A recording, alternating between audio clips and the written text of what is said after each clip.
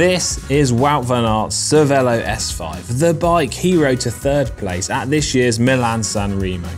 He rides a size 56cm frame, finished in gloss grey with a subtle honeycomb stencil design and yellow accents on the rear triangle.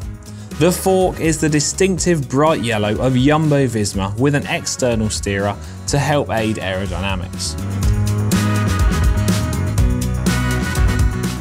Like the majority of riders in the pro peloton, Wout uses Shimano's Dura Di2 with a 53/39 tooth Shimano chainset with Powermeter.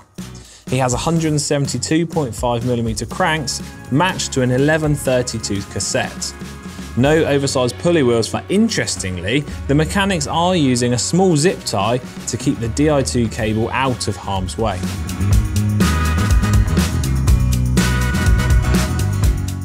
Wheels are provided by Shimano, and Wout can usually be seen running the 65mm deep Dura tubular wheels with 26mm wide Vittoria Corsa tubulars. God, they do look nice.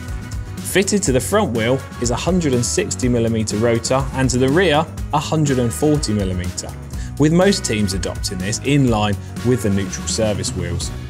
Ensuring Wout is comfy on the bike is a Fizik Antares saddle with carbon rails mounted to the super aero seat post, where you can also see his race number holder, keeping it tucked away and nice and aero. Up front uses 120mm long stem and 40cm wide bars in the shape of Cervélo's semi-integrated cockpit design. That features the striking split stem design to help improve stiffness when Wout is either climbing or sprinting with the world's best. Displaying his stats and jaw-dropping power is a Garmin head unit, using a 3D printed out the front mount and neat yellow insert to keep it secure. Bottles and their cages are provided by Tyres, and pedals are provided by Shimano. I've had the GCN tape measure out, and Wout van Aert runs a saddle height of 79cm.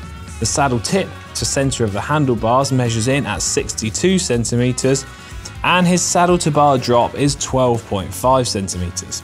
Okay, on to the part you've all been waiting for. Wout van Aert's Cervélo S5 weighs in at 8.14 kilograms.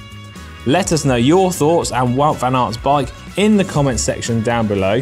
And don't forget, subscribe to GCN Racing and hit the bell icon to see the latest pro bikes as we release them.